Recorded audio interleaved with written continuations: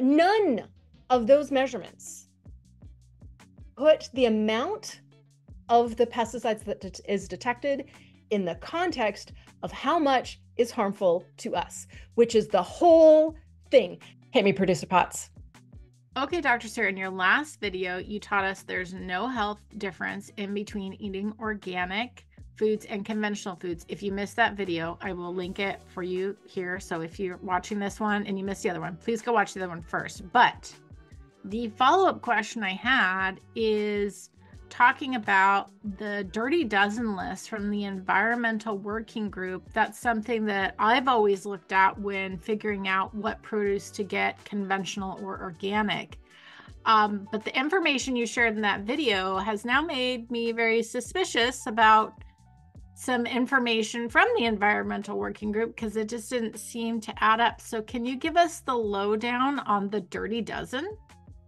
Yeah, it's meaningless. And now that's coming from somebody who used to put a lot of stock into those lists, who also used to shop according to the Dirty Dozen and the Clean 15 list. But over the last few years, as I've understood more about their methodology of what goes into that calculation and how flawed it is, in the end, there's no value in their lists whatsoever. And I will explain why. I'm going to quote the analysis from this paper, Dietary Exposure to Pesticide Residues from Commodities Alleged to Contain the Highest Contamination Levels, by Carl Winter and Josh Katz, who are professors at UC Davis. This was published in 2011. So this is an examination of the Environmental Working Group's methodology. And then they actually, and I can quote some of the tables in here, they actually did the analysis properly, which is to consider dose. This is just a fascinating paper. It's public, open access. So I highly recommend this read. But I will actually just quote from the study how the Environmental Working Group's methodology works. So their methodology provides 6 separate indicators of contamination. The Environmental Working Group, by the way, is also taking data from the USDA Pesticide Data Program, which I know we talked a lot about their data in the previous video. So they don't have separate data. They're still using the USDA's pesticide surveillance program, like biomonitoring program, for their data. But what they do, instead of looking at those pesticide detections and how much is there relative to a chronic reference dose or an acceptable daily intake level, or even the no observed adverse effect level, what they're doing is they're looking at the percentage of samples that tested with detectable residues. Not how much is there, but how many were positive versus negative. So that positive could be 1 million or 10 million times lower than the acceptable daily intake level or the no observed adverse effect level. But if it's there, they go, check, it's positive. They're looking at the percentage of samples with 2 or more pesticides detected. So how many of these strawberries had 2 or more? Still could be 1 million times lower than what we need to worry about, but 2 or more positives. But basically, how sensitive is the equipment that's looking for the pesticide residues? The average number of pesticides found on a single sample, not how much of each one, but how many are there, positive or negative, still could be 1 million times lower than what we need to worry about. The average amount of all pesticides found. Now, remember we talked about in the previous video that different pesticides have different acceptable daily intake or chronic reference doses set, because different pesticides, like not all the pesticides that are used are harmful to human health, right? And some are harmful in like really, really high levels, some more moderate levels. Like they're all different. Like how much is their total when you're not putting it into the context of which chemical you're talking about is ridiculous. And then they look at the maximum number of pesticides found on a single sample. So what is the one strawberry that had the most number of positives and the total number of pesticides found in all of the samples for that one commodity. So at none of those measurements put the amount of the pesticides that is detected in the context of how much is harmful to us, which is the whole thing. That is the number one, like, first of all, logical thing to do. Like, oh, that there's some of this chemical on here. How much is there? How much is a problem?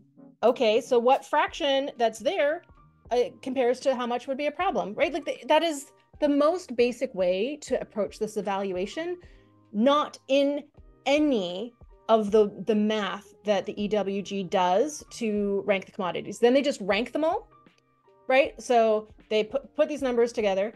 They just put them all on a spreadsheet, and the top 12 they call the dirty dozen, and the bottom 15 they call the clean 15. There's not a like, if it meets this threshold, right, we put it on the clean or the dirty list. It's literally like they rank them all by this math that is meaningless, and then say here's your dirty dozen list for the year, and here's your clean 15 list for the year. So just a follow-up. So first of all, they're not even doing, the environmental working group doesn't actually do any testing themselves. They're just using the data from the USDA. Which is I public didn't data. know We that. can all download that. That is something we can all access. Interesting. Yeah. Okay, so they're not doing their own testing, and they are, I guess the question that would come to mind, but isn't any pesticides in our food bad though, even though if it's a low amount? I mean, shouldn't we be just trying to avoid them altogether? Like, how does that play into this then?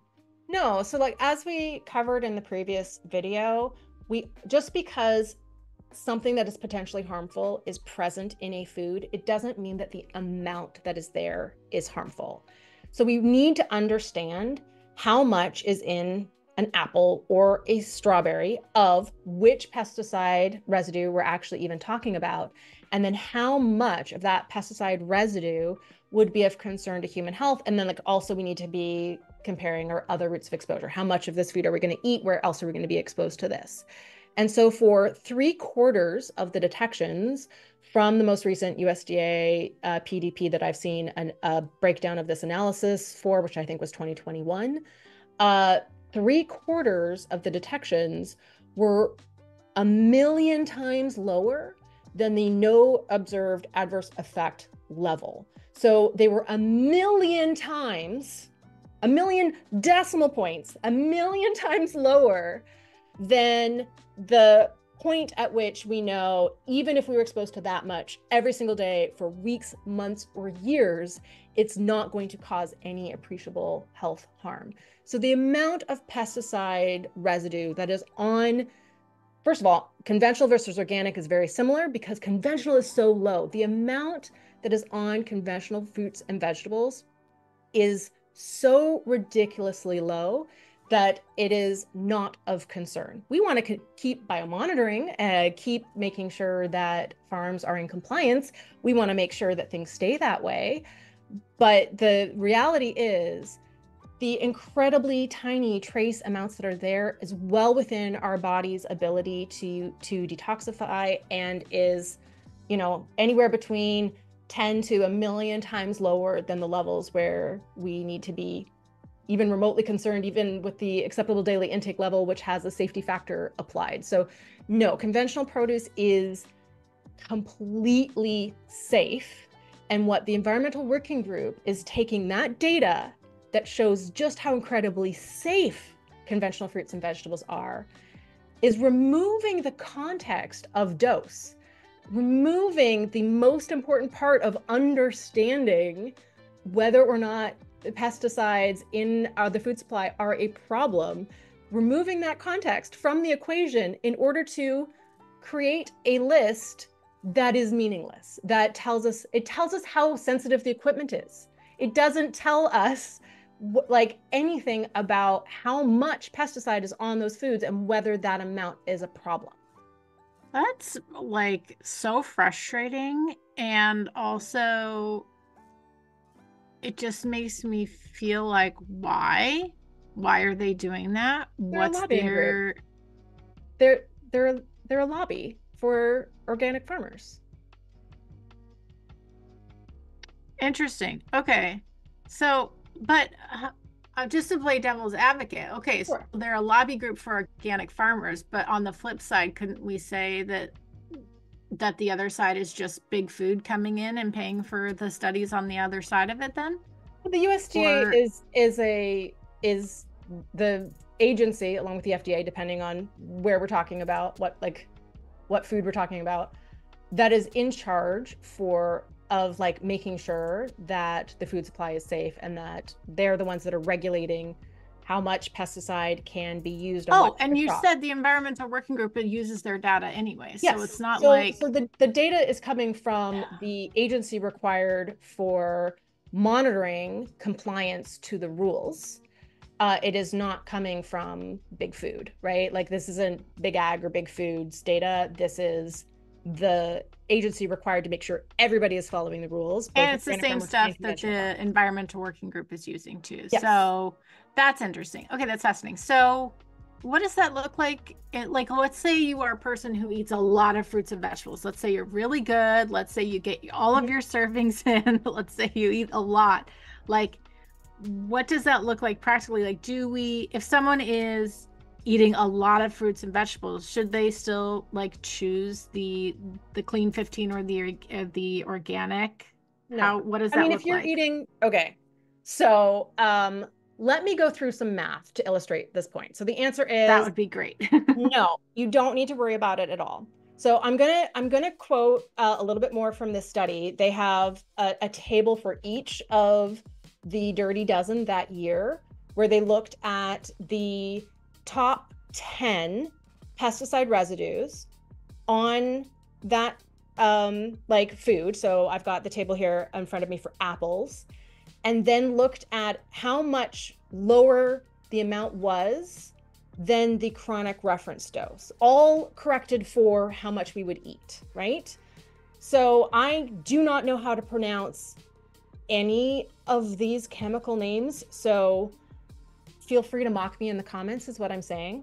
Acetamiprid, 25,700 times lower than the amount we need to worry about. In like correcting for, apples per kilogram of us per day. Azinphosmethyl, 1,020 times lower. Carbaryl, 126,000 times lower. Carbenzamine, 7,870 times lower. Diphenylamine, 208 times lower. Fenpropathrine, 14,700 times lower. Imidacloprid, I feel like I almost said that one correctly, 282,000 times lower. Ophenolphenol, 31,400 times lower. Phosmet, 6,670 times lower. Thiabenzidole, 787 times lower. And the reason why I picked this one to talk about is it was one of the lowest numbers of times lower than we need to worry about. So when you start to crunch those numbers, you can change those numbers into how many servings of apples before a person of a certain size needs to worry about that amount of pesticides, right? That's like another way to like flip it out on its head. It's another way to say the same thing, right? So the amount of pesticides is 14,700 times lower than what I need to worry about, but there's multiple ones here. We want to consider all of them together. So what is the math? Like what do we need to worry about? And that's where safefruitsandveggies.com, they have done this math for all of the commodities in the USDA PDP. And you can actually go and you can basically say, I am male or female or a child, like do the math for a different average size person. But I have some numbers in front of me for a child that this is the math that safefruitsandveggies.com have done. So flipping this on its head, how many servings before the pesticide residues would equal the amount where we need to start worrying, right? That would equal the acceptable daily intake level or the chronic reference dose. 181 servings of strawberries, a child. So smaller body, right? So like smaller body means total in their life term or per day. Oh, per day, every day. Per day, every day, 181 servings of strawberries. but wait, then what? then yeah, then the environmental working group, then it doesn't make any sense at all. Why are they even, this is insane. Apples, Okay. 340 apples, medium apples per day. But that's for a child. For a child, yeah. For an adult, it would be even more. That's what I'm saying. That is 269 servings of grapes, 309 servings of spinach, 7,441 servings of kale, 2,303 servings of nectarines, 1,888 servings of peaches, 476 servings of cherries, 378 servings of tomatoes, 79 servings of bell peppers, 64 servings of pears, or 7,838 servings of celery. I feel like you've been lied to? Now I understand how you started this video with like, it means nothing. Yeah. You're right. It actually means nothing. And it's almost like I'm actually pissed off. Yes. Because like, yes, you should be. How many years did I spend following how many extra hundreds of dollars, thousands of dollars did I spend on organic? Right. The Dirty Dozen list for the years that I didn't realize this was their methodology. And I just trusted this, consumer advocacy agency, right? Which is sort of what they present themselves as. I just trusted that there's experts over there that know what they're doing. This is not how you quantify the health impact of contaminants, pollutants, additives, right? Like you have to put it in the context. It feels like they're being really misleading. That's what it feels like, very misleading information. I just don't know how they've been able to do that without being checked. They have this whole section on their website about how like one of the most important, health promoting eating patterns is to eat lots of fruits and vegetables, and that if you can't afford organic, you should buy conventional. But that is not how the Dirty Dozen list is like then taken, right? It's not just the environmental working group's communication, right? I don't think I've ever just seen them communicating the Dirty Dozen list. I think I've always seen it through the lens of a wellness influencer using it to fearmonger, right? Walking a grocery store aisle and pointing out, this is on the Dirty Dozen, never buy this, right? So it's always other people. But when they put out their lists of the Dirty Dozen, the Clean 15, they should include the data you just laid out here and the data that you laid out in the other video. The way they're devising the list in the first place is not scientific. Let me read you what these scientists from UC Davis say. Okay. We conclude that 1, exposures to the most commonly detected pesticides on the 12 commodities pose negligible risks to consumers. 2, substitution of organic forms of the 12 commodities for conventional forms does not result in any appreciable reduction of consumer risks. And 3, methodology used by the environmental advocacy group to rank commodities with respect to pesticide risks lacks scientific credibility. Like that, by the way, that's how scientists give you like super burn. Like that is science. That is scientist for. That's the T. Girl. Yeah, no. So like that is about as mean as scientists get, right? Lacks scientific credibility. That's your nail in the coffin, man. That is like the worst thing a scientist could tell you. All right. Well, thank you. I feel I'm just gonna ignore those lists from now on. You're right. They actually mean nothing. And if putting this information together with the information from your last video, along with the information that you did on the dose makes the poison, I think it just like solidifies that we actually don't have to worry about organic or conventional as it pertains to our own health. So I will make sure that all of those videos are linked so that you guys can find them easily. If you're watching this like me, maybe you stumbled on this video first, but they are 3 all right in a row. That this will be the one that has a lot of angry comments in it. Well, I'm angry, but I think a lot of people will be, I think when you, this is me too. Like I've been through this process with you a lot. So I'm an open-minded person because I've been through you. But like, if I was just hearing this from someone and I really had spent all this time and money and focus on it, I don't think I would cave as easily. Do you know what I mean? Like, I Sure. also think Yeah. people will be a little bit defensive, but Nobody wants to feel like they fell for it, they've been right? Nobody duped. wants to feel Yeah. like they were vulnerable to misinformation. And the fact is, we all were. You and I have already both said we used to follow the Dirty Dozen and Clean 15 lists. Like, Yeah. this is something I used to promote. Like, look, I fell for it too, right? So, please understand that, this scientific breakdown and part of my riled upness is because this is misinformation I used to believe. And so that's why I care about putting out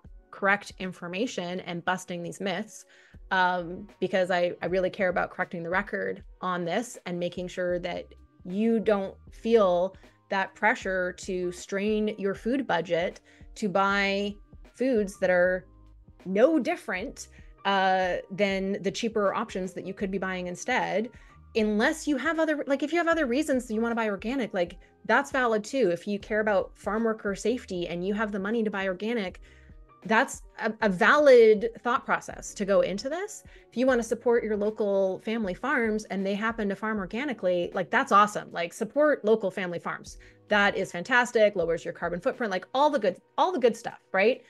But I think that the reason why I'm tackling these topics that I know will make people upset, I know it's going to ruffle feathers, is because these myths prey on our need for a scapegoat to explain our health problems or public health problems.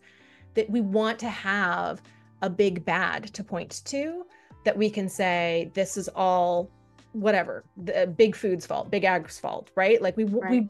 we want somebody to blame. And the fact is, humans are incredibly biologically complex. There are many factors that control our health beyond diet and lifestyle and health-related behaviors, like whether or not you smoke or drink. Many, many factors control our health that are beyond our control. Unfortunately, chance is part of it, right? It's part of our health outcomes is a roll of the dice, right? Given a certain genetic predisposition and a certain level of environmental exposures to, right, the pollutants in the air versus other sources, diet factors, lifestyle factors, social determinants of health, access to quality medical care, and then we have on top of that a roll of the dice. Like, it can be, we want to feel like it's within our control, right? We want to feel like, I just need to do this, this, and this, and I will guarantee myself good health. It also feeds into healthism, right? It feeds into the judgment of others that you have bad health. So instead of feeling sorry for you, I will judge you and say you deserved it because you must not be doing these hard things that I'm doing, right? And so part of busting these myths is uncomfortable because we want that thing to blame. We want health to be a matter of personal responsibility, even though the data is very clear that 60-ish% of health outcomes are things beyond our control. Only 40% of it is within our control. So it's not a matter of personal responsibility. Like, yes, you can, this isn't to say, like, don't try to eat a health supporting diet or live an active lifestyle or get enough sleep. Like, those things are really important, but they're 40% important, not 100% important. And so I want to make sure that we are understanding what is worth the time, the effort, the money, and what isn't. It is worth the time, the effort, and the money to work on eating more fruits and vegetables regularly. It's not worth the time, the effort, or the money to make sure that all of those fruits and vegetables are organic. I couldn't end the video saying anything better. So we're going to leave it there because that was perfect. Thank you, Oh, Dr. Sarah. thank you.